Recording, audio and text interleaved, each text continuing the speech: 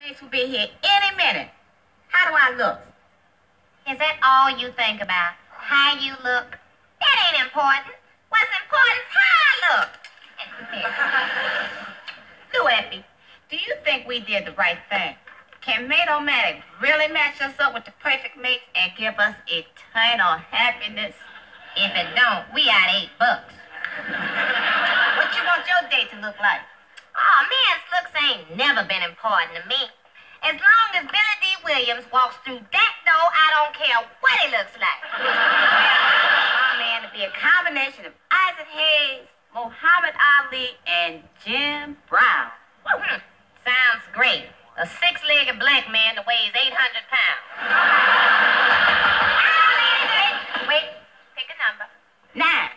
Wrong, I win. Come on, hit it here, you little devils, you.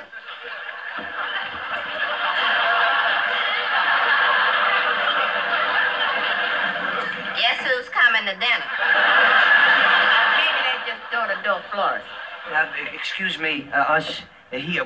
We're supposed to meet 2 Mate-O-Matic dates. Are you the 2 girls who live here?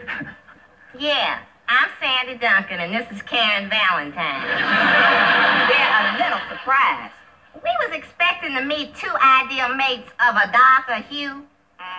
As a matter of fact, a lot darker than you. Do you suppose there's been some kind of mistake? Now, this man is quick.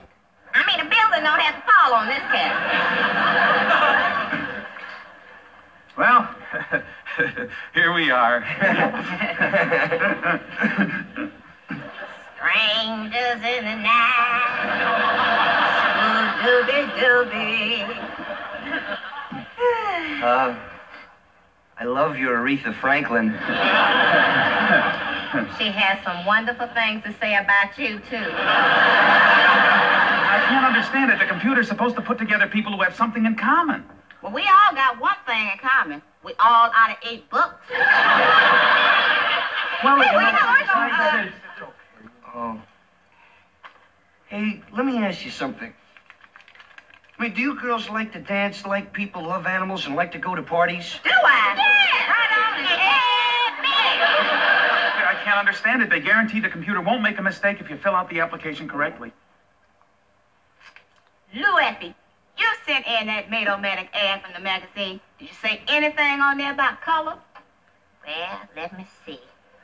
I said we was in the pink, and we was looking for 2 men with a lot of green. No white people read evidence. Lots of magazines carry that ad. I read the ad in Reader's Digest. Oh. I didn't know black people read Reader's Digest. Well, thanks to you, girl, we're going to spend another Saturday night at home watching the walls crawl.